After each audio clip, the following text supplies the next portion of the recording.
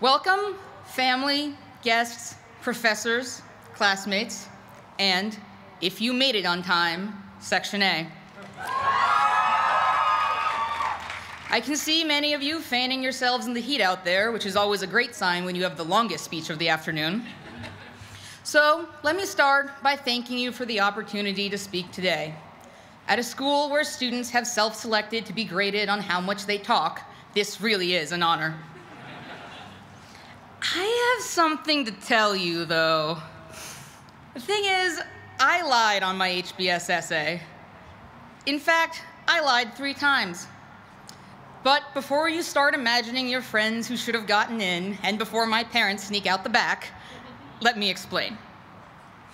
The first lie I told was when I talked about the hardest thing I'd ever been through, which I said was being in a wheelchair in high school.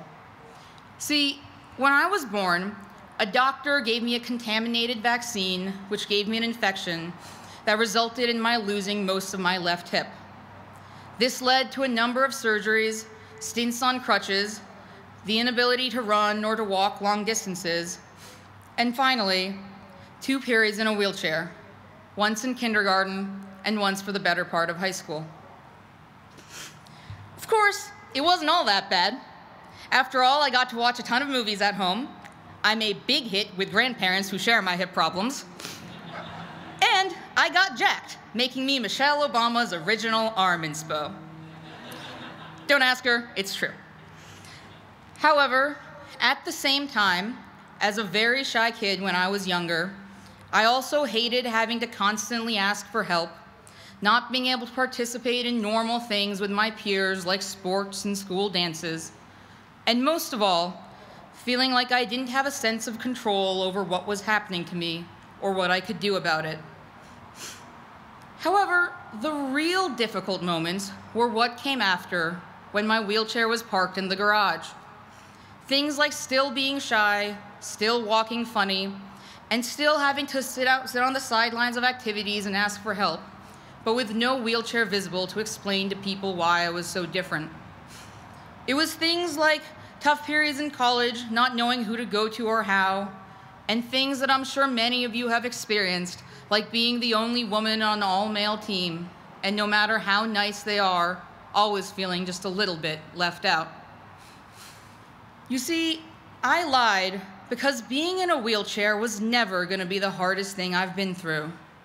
Because when you're in a wheelchair, people can see it. They can see that there's a problem, they can see you're in pain, and they can see that they should offer help. It's barreling down on them on 2 shiny steel wheels. The real hardest things people face are the ones we can't see. The feelings and the fears we don't know how to articulate or how to ask for help with. They're the limitations that make us feel left out, that we're embarrassed of, or that we just don't know how to explain. Not sure if anyone will understand because they can't see it. At Harvard Business School, we're taught to solve the problems that we can see in our companies and that people bring to us. But to use a little bit of HBS lingo, I think we should build on that. We should look and listen for the problems that can't be seen and try to solve those, because they are the ones that will actually make a difference in the world. The good thing is, I've already seen you do this. I've seen you listen and ask questions of your classmates. I've seen you talk about employees whose voices aren't heard and the unintended consequences of big business decisions. I've seen you talk about the lasting, if not always visible, effects of mental illness and sexual assault. I've seen you encourage your veteran classmates to talk about the memories and the scars we can't see even when they're in uniform. And in one of my section's favorite memories, I've seen you do something as simple as encourage one of the few student moms here to talk about everything going through her head, balancing being a business school student and a role model for her daughter, the ups and the downs that we can't see while running around the playground with them. My favorite quote a case protagonist once said was, "People don't care what you know until they know that you care." The exciting thing for me is that I've seen time and time again how much you care. And while I know there are so many other problems out there, I have faith that after we graduate, you will use what you know from these 2 years to solve the problems that so many people can't see, but that you are ready and willing to look for. The second lie I told was when I talked about how I couldn't wait to come to Harvard Business School. Because, sacrilegious as this may seem now, sorry, Dean, I wasn't even sure I wanted to come. In fact, I didn't decide until the last possible day. See, the thing is, I hadn't really loved college, and no, it's not because I went to Yale. But I also loved my job and the people I worked for. While finance isn't exactly known for positive personal transformation stories, for me, the trading floor had become a place where I felt like people finally trusted and believed in me, and where I became less shy and more confident. It became a place where I became more like what I thought an outgoing, energetic leader was supposed to look like. So I was terrified of going back to school and of losing that feeling, of reverting back to being a shy, funny-walking, unconfident kid again, especially here at HBS, where I expected to be surrounded by the outgoing, over-accomplished, charismatic future leaders of the world, studying the achievements of larger-than-life alumni. But I realized, thinking back to my wheelchair, that the world was going to throw so many things to stop me in my path, and I couldn't let myself be one of those things. So I decided I would go to school, and if I was going to go to school, I would throw myself in. As my favorite quote by Steve Martin said, "Be so good they can't ignore you." So I did all the HBS things. I became a section president, I flew a budget airline to Iceland, I even interned at McKinsey. But what surprised me most was not just how much I enjoyed school, but how my perception of a gifted leader changed here. Because in addition to the charismatic, outgoing ones, the people I've admired the most have been people like the quiet geniuses in the corner of the classroom who speak infrequently, but when they do, you listen. They've been people like the former bankers who offer their judgment-free time and effort to help their classmates through RC Finance. And they've been people like the students who are so clearly experts in their field, but when you speak to them, they speak so humbly and passionately, they make you feel like you're their peer. My favorite quote has now changed. It's one I read recently in the esteemed business journal Entertainment Weekly by Lena Waithe talking about Steven Spielberg and describing him as a giant who doesn't make other people feel small. I can't imagine a better description of the type of leader I'd like to be. And the thing is, while walking across this campus, I've often felt like I was walking amongst giants and giants to be. But the amazing thing is, you've never made me feel small. The third and final lie I told was when I talked about what I wanted to do after school. A lie to myself as much as anyone else. See, in the most unoriginal move ever for an HBS essay, I said I wanted to stay in finance. Like I said before, I loved my job, my colleagues, and I worked for an amazing boss. But in addition to that, finance was the industry my parents had immigrated from small towns in India and worked for over a decade to break into to give my brother and me the life that led me to be standing here today.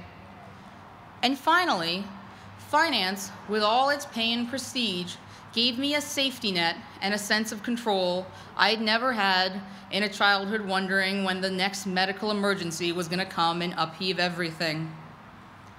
But the thing is, what I've actually always wanted to do is work in the movies. I love how movies and TV have the power to entertain and to bring people together, but moreover, how they change what people see as normal in their world. Whether that's Modern Family treating a gay couple on TV as typical, films with female superheroes making women leaders seem natural, or children's TV shows with kids of all color making that a normal after-school experience across the country. But of course, the movie industry doesn't exactly offer a sense of control or a safety net. And honestly, I thought it sounded a little far-fetched and illogical, if not irresponsible, to say that I wanted to go from Wall Street to Hollywood. And often, one of the hardest things we do is verbalize the thing we're thinking that sounds a little bit out of the ordinary. But then I came here to HBS, and I was lucky enough to find classmates and professors who encouraged me to talk about what I really wanted and dreamed of, and who didn't make me feel dumb for saying so. And at the end of this year, on the cusp of graduation, I faced the decision between going back to my old job or taking a leap into the movie business. And I found myself talking through my future with my friends here, with all of you guys. We talked about it in Aldrich, in SFP, and even the suburban outskirts of the continuum. You talked me through my hopes and my fears, but also understood my concerns and wouldn't judge either path that I might take. But most of all, you taught me not to fear what would happen if I failed, but to dream of who I could be if I succeeded. And that's when I realized I no longer needed my job to be my safety net, because I have a new one, and I've found it in all of you. I've found people here who I can lean on, who will cheer me if I rock it, and who will catch me if I fall. People who've encouraged me to finally get comfortable living life a little bit off script, and who will be a part of the many acts that follow.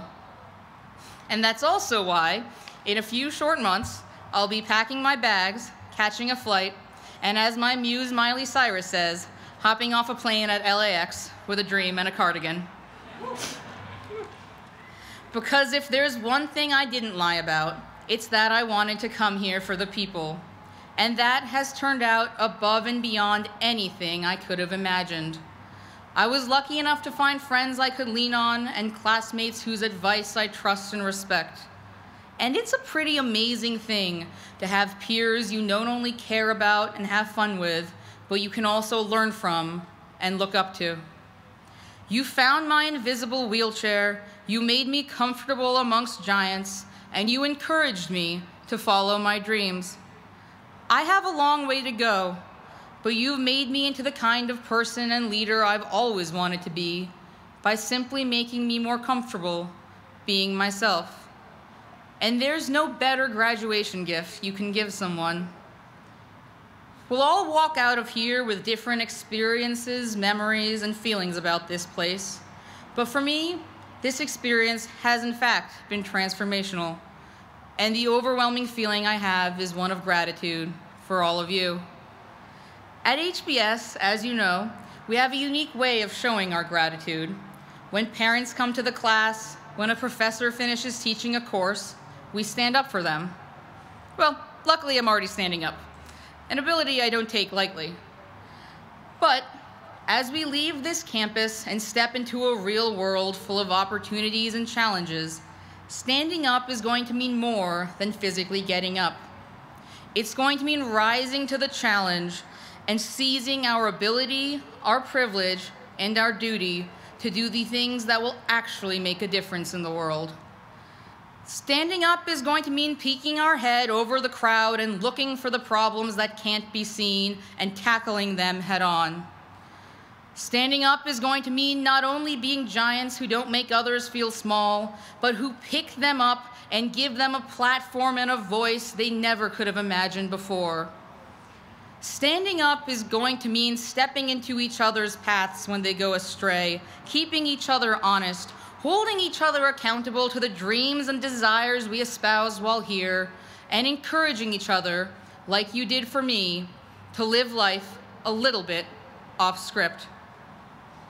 You should all be so proud of everything you've accomplished while here, and even prouder of how happy you're making the people who've come to watch you. But my hope for you is that graduating from Harvard is not nearly your biggest accomplishment. Because I know you, and I know everything you have to offer the world and to change the worlds of people around you as soon as possible. We often spend our time here reading about CEOs, fund managers, founders, and people with big titles who've done big things. But I ask you, don't wait until you have a big title to do the big things. Some of the most important work is going to come from the little choices you make when you're simply in the middle of the pack. It's going to come from the unexpected people you hire, you inspire, you give chances to, and you listen to when they weren't the obvious choice. It's going to come from the envelopes you decide to push and the lines you refuse to cross. It's going to come in the little moments that don't make great 15-page case studies, but are all the more important for it, because they change what people see in the world as normal. So before you stand up in the boardroom and the C-suite, I ask you to please stand up in the bullpen and the cubicle. Because doing amazing things with the least amazing titles, surprising not only others but also yourself, even when it means stepping outside the script we've already drafted, that's what it's going to mean to stand up.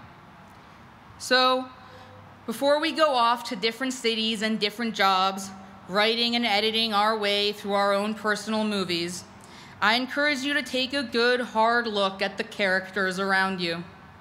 Some characters of whom may run across the pages of every scene going forward, some who may show up right when you need them after many acts off screen, and some who may, despite our best efforts, simply fade away for the rest of the film.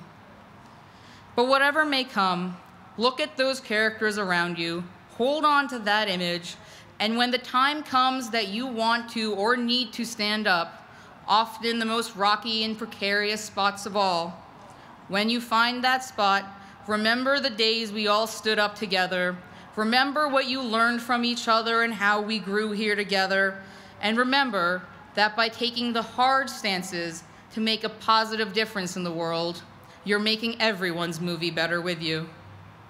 I, for one, am so glad I had the chance to share the screen with you and to have watched you push my plot forward with such intellect, integrity, and impact.